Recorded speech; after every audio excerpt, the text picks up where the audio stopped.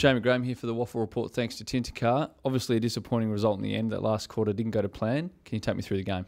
Yeah, it was disappointing. It was great 2.5, 3 quarters. The boys really put in some great effort and some of our style of play was good. But unfortunately it all went downhill after 3/4 time and West Perth gained the ascendancy and we couldn't stop it. Got momentum and it was hard to stop. In the end, on review, we couldn't get our hands on the ball. Something 100 possessions to 40. So it was disappointing the guys couldn't run the game out, but I'm sure there's some really good learning for them. One of the guys that really tried hard right to the end was Patrick McGinnity.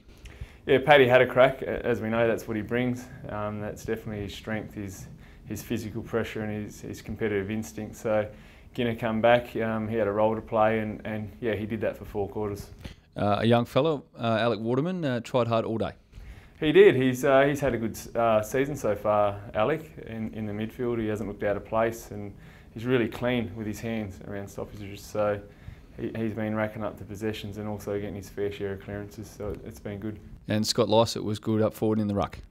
Yeah, Scotty was good. He had some focus areas when he come back and yeah, he executed those. He competed in the ruck and he gave us a target forward in what was quite a small forward line. It was good. He gave us a focal point and he kicked a few goals. Keeping on moving forward, Mark Hutchings, another good game.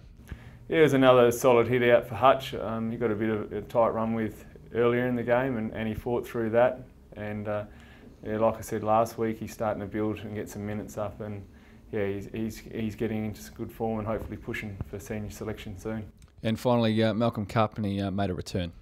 Yeah, Mally's been out for a few weeks and he come back through the reserves and he played in the midfield and yeah, he got his hands on the ball and worked on a couple of focus areas that he's been working on at training. So it was pleasing to see him get through and hopefully he's pushing for a selection in the senior side at East Perth this week. East Perth is the greatest team of all.